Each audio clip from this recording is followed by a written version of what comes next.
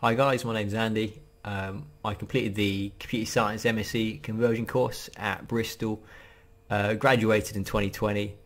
This is just a really quick informal video where I'm going to go over some of my thoughts about the course, how it helped me, and discuss a little bit whether that course is, or a similar course, will be right for you. So I did shoot a previous video like this. It was up for about a year. It was pretty rubbish. It didn't get many views at all. But in case you're wondering, I've heard a few of these points before. That's probably why you might have watched that old video. I've taken it down now, and this should be a much better and up-to-date version. I'll start with the really obvious stuff. I'm guessing the main question most people want to know is, did it help me get a job as a software developer? The answer is yes, it did. I've been working as a software developer for a startup for almost a year now. I've been really enjoying it. It's been great fun. And the course directly helped me get that job. There's no question about it. I would never have got the job without the course. So in terms of content, I felt the course prepared me really well for my job. I'd say I'd used roughly 50 to 75% of what I was taught in the course. So I'm using object-oriented programming every day, using SQL every day for databases, using JavaScript every day. My current job is basically is a full stack role, so I'm doing front end and back end stuff. I think my course prepared me really well for that. Yes, in terms of my expectations, they were met. Obviously, my goal was to get a job in software development, and that's what it allowed me to do. So in terms of how hard it was to get interviews after I graduated, I had an initial slump of about a month or two where I could barely get any interviews. I think I had maybe one or two. But after that, they all came flooding in all of a sudden. I think at one stage I had an interview every day or every other day. I'm not too sure why that was, but yeah, that was really reassuring because I knew that as long as I was getting interviews, I'd eventually get a role. Yes, obviously I would never have got the interviews as well without the MSc course. And I had to do, obviously, coding challenges and stuff, which I never would have been able to complete if I hadn't done the course.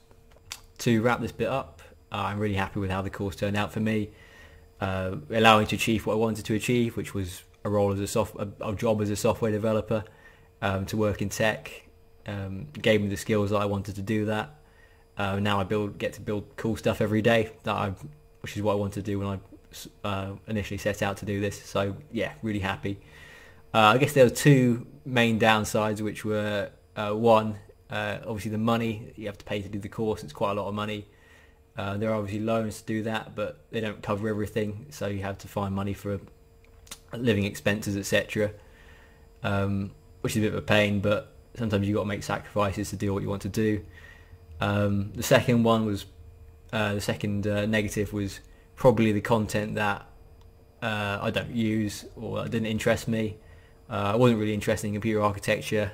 We had a module on ARM programming as well, which I'm pretty sure I will never use, but it's good to know. But I'm pretty sure I'll never use it.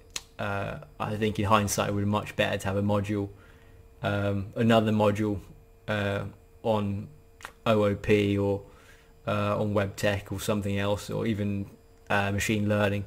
I think that would be much better for me personally.